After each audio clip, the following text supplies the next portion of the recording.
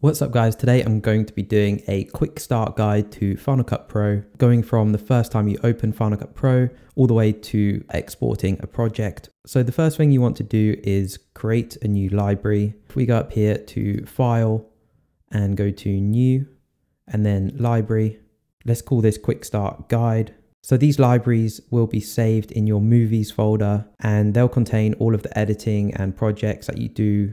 So let's go ahead and save that. So the library will show up here on the top left, and then this is an event. You can create more events just to organize your footage better. Your project and your video clips will be saved within these events.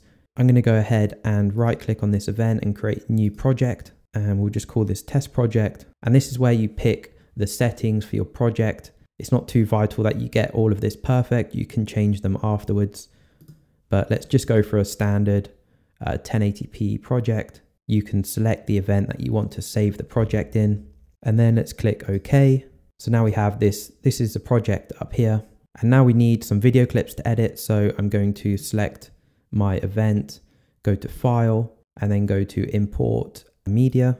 Up here on the left is basically your hard drives and your computer. I'm going to import footage from my hard drive. So let's just pick some random footage right here. You can select multiple video clips, or you can just select one at a time. So I'm going to select a video clip. Just make sure that it's going into the right event that you want it to. Click Import Selected, and then your video clip will be shown in your event up here.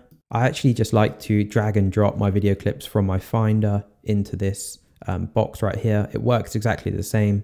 So anyway, once your video clips are here, click and hold to select a portion of the video clip that you want to add to the timeline. And then if you go down here, you have these icons. These are just different ways to add the video to the timeline. So let's just use this one for now, which drops the video clip on top of the magnetic timeline. And then let's also add in this one. So to export this timeline, what you want to do is go up here to the Export tab on the top right hand side. And I usually just go to Apple devices 1080p. The automatic settings are actually the ones that I normally use anyway. So we'll just go ahead, leave that as it is, click Next. This is where your video clip is going to be saved. So we'll just save it to the desktop, click Save. And now Final Cut Pro will export the whole timeline right till the end right here. So you can check on the exporting progress by clicking this button right here. This will show how long it's going to take for the video to render. And then when it's done, you can either go to the place in the Finder where you saved it, or you'll get a notification on the top right saying that the share was successful. And then we can just click Show. And let's play this video.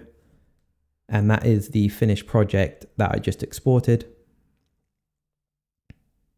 And that is the last step in this quick start guide. I hope you find this useful if you're just using Final Cut Pro for the first time.